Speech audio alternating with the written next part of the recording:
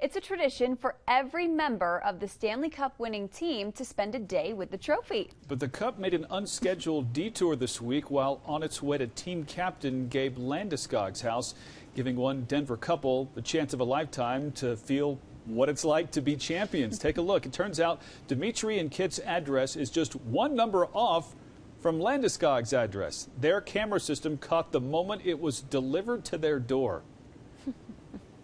And like jokingly said, "Is that a Stanley Cup?" And he says, "Yes." That's when I went running out the door. Kit asked the delivery guy to see the cup, and he said, of course, gave them both a chance to revel in it before they pointed him in the right direction to the correct address. Kit says the one-digit mistake is something they'll be talking about for years. How fun.